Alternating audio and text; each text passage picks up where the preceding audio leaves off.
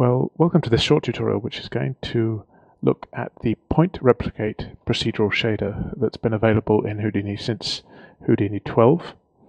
And what it's used for is taking a set of points that you've created here in an interactive session of Houdini, and then at render time, Mantra takes each of those points and instances many other points on them.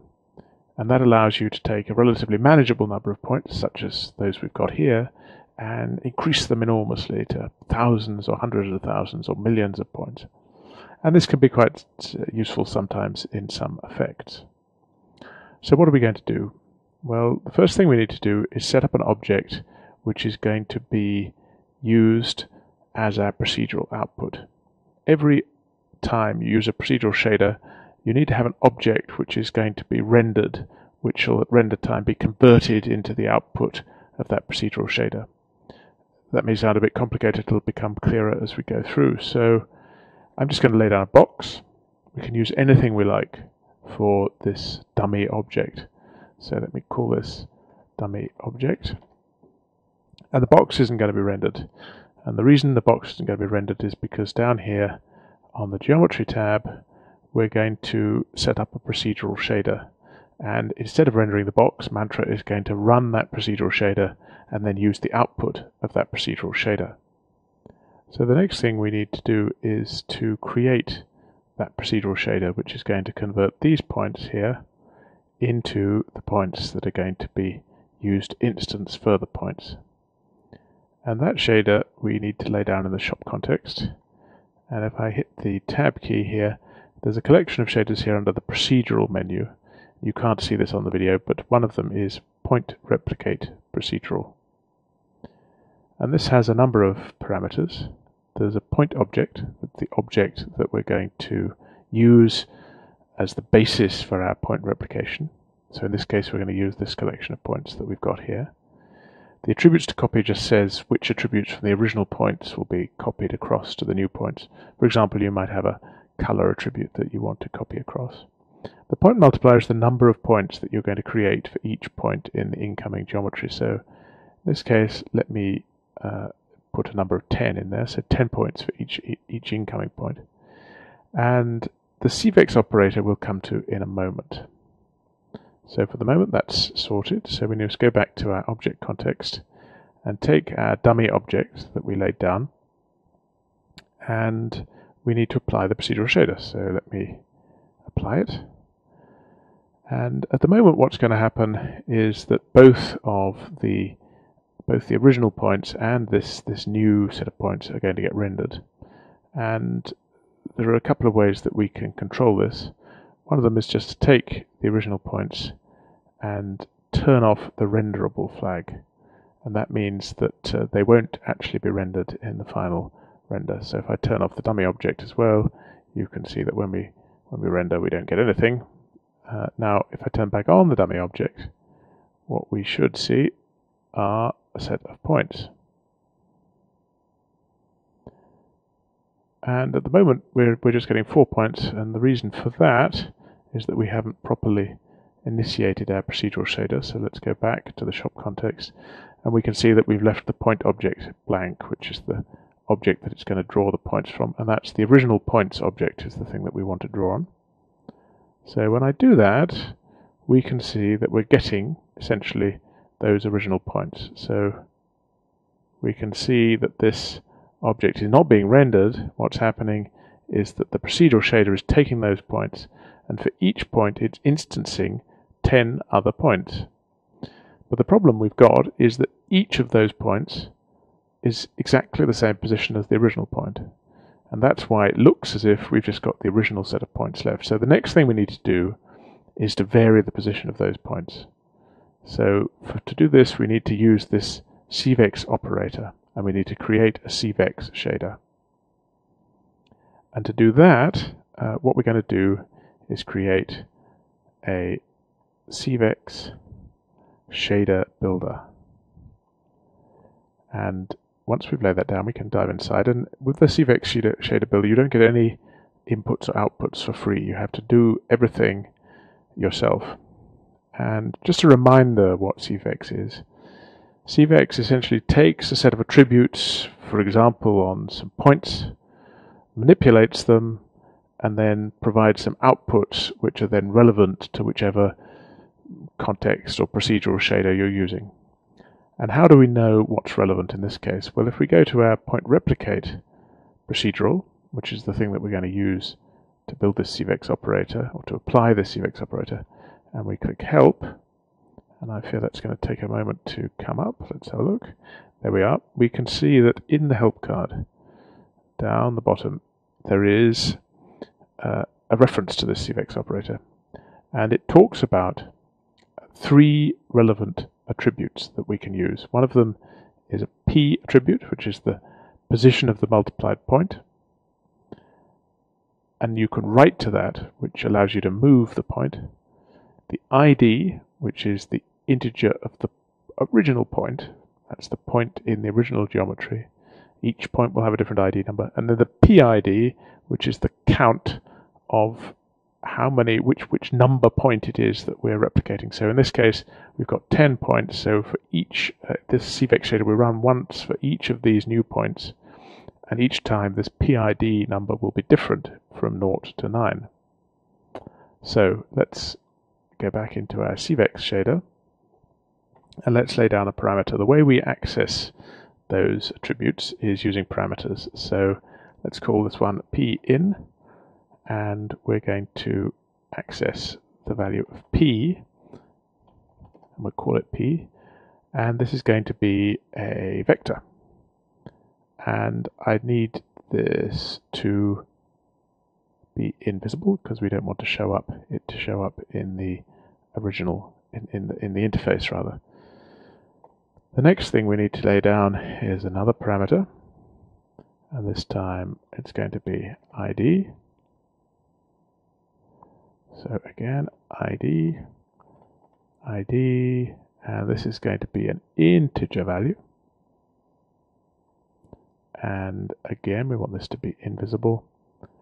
And then the final one we want is going to be called PID.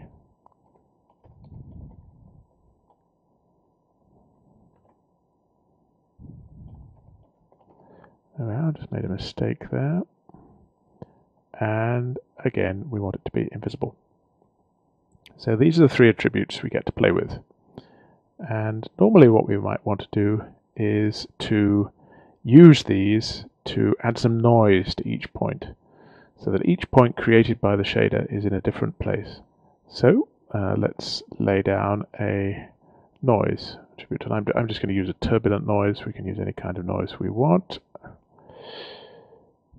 And what are the inputs here? Well, the type of noise we're going to want is 3D noise, because we're going to add this to the position. And the position is going to be this P value, like so. And then the ID value and the PID value we're going to want to affect the noise, so that each individual point is going to be in a different place, or the noise is going to work differently for each individual point. So let's do that by using a multiply by constant to start with, because we're going to need this ID number. If we just add these together, then we're going to get an overlap. We need to multiply the ID by, say, 100. And then we're going to add the PID. So that means that every single instance point is going to have a different number once we've added these two things together. And the other thing we might want to do is offset this by time. We might want the noise to vary over time. Now that can't be done using just the parameters available here, because time is not available. So we're going to need to have an external parameter for that.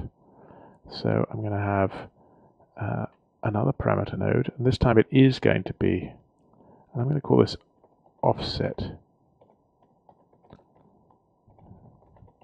and I'm going to make it a 3 float value. And that's going to allow us to add in a time offset if we want, and to vary the noise. So we can then add, we need to convert this first of all into a vector, like so. And then we're going to add these two together. So this vector and this vector. And we're going to plug the result into the offset of the noise. And the other attributes of the noise, like the frequency, the amplitude, the roughness, the attenuation, and the turbulence, we can have as parameters to our shader. Allows us to alter them. And then we can take the output of the noise, and we can lay down an add node, and we can add it, that there, and we can add it back to the original position, like so. And then, in order for the CVEX shader to work, we're going to need to write this all back out to the position. So we can lay down a parameter. In fact, what I can do is over here take this parameter, and I can change this to export when an input is connected. And then I can just Control-C, Control-V this. And by the way, it's very important for this shader to make sure that you have a vector here. If you use 3 floats vector, this isn't going to work. So it has to be a vector type. So let's move this over here. And let's call this P out. And we can put the sum in here.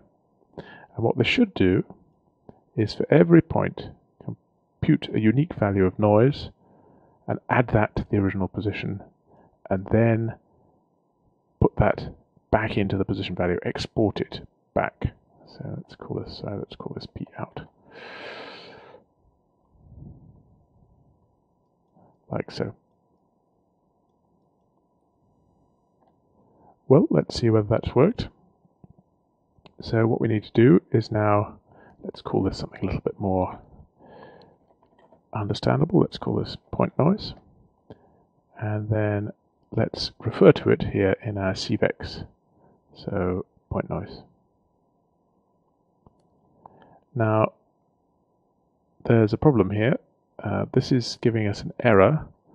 Read-only expression on the left side of assignment. Now you can't see this here. This is giving an error. And when I looked at this earlier, there seems to be a little bit of a bug in CVEX at the moment. And the problem is, we can have a look at the VEX code here by right-clicking on this. And we can see, if we look towards the end of the shader here, this statement, P equals noise plus P, appears to be causing the problem. And so we need to try and work out a way of that not causing a problem. And what I did is use a trick to rename our P attribute. So if we go up here, we can lay down a null, and we can put the P into one side of the null, like so, and we can put the other side of the null into the two inputs here. And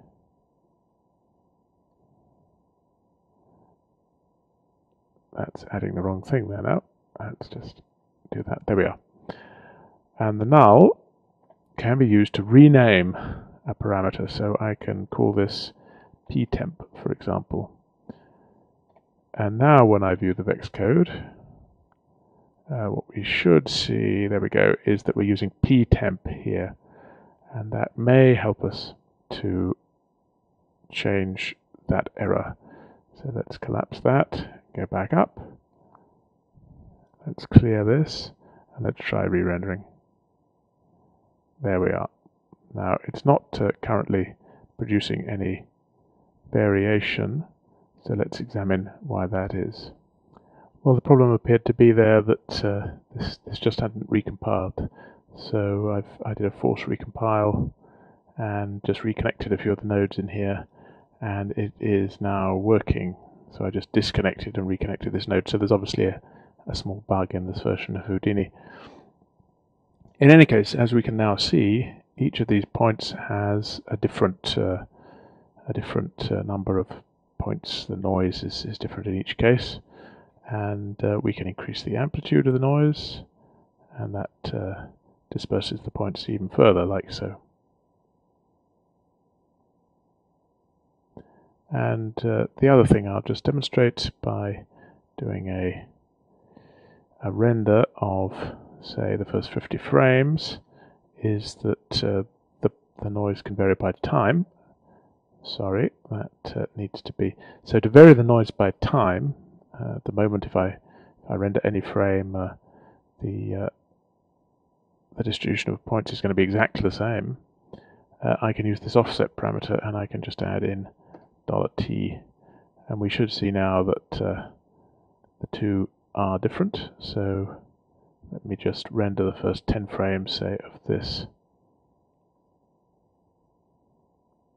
So render frame 1 to 10, and what we should find is that these change at each frame, and we can see that in a second. I'll just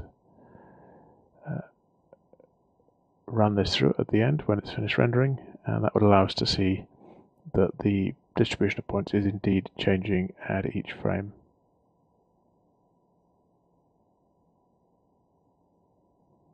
So let's try that, and we can see that that's changing quite a bit at each frame, like so.